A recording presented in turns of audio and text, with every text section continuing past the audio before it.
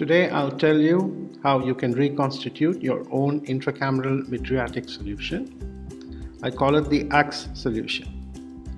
When 0.5 ml of this concoction is injected into the eye, its onset of action is almost immediate. The dilatation that occurs will happen in two phases. An early phase, which kicks in less than 30 seconds. This is due to the effect of epinephrine. And a late phase brought on by the effect of atropine that starts about 30-40 seconds later. The maximum effect is achieved over 2 minutes.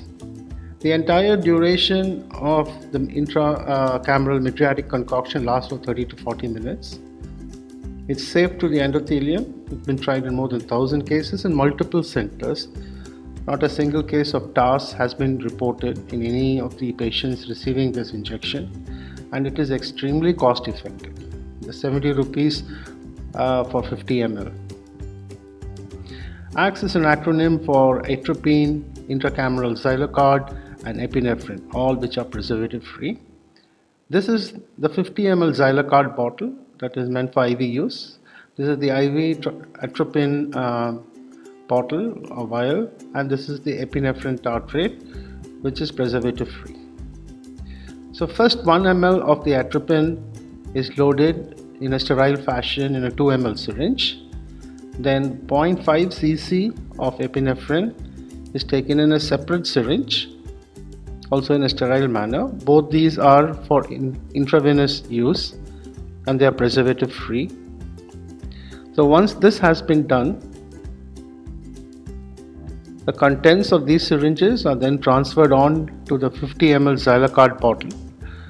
Xylocard is used as an intravenous drug in the treatment of arrhythmias and also to reduce intraocular pressure, but it can be used intracamerally also. So half cc of epinephrine and 1 cc of atropine is added to the 50 ml of xylocard and mixed well, and your intracameral concoction is ready.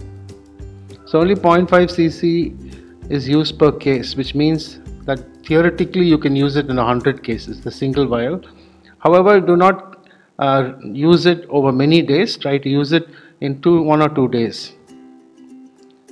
Once again, you see the amazing effect of this intracameral mydriatic solution and how it helps to rapidly dilate the pupil and effectively keep it dilated for about at least 15 to 30 minutes, and comfortably allows you to complete your phacoemulsification.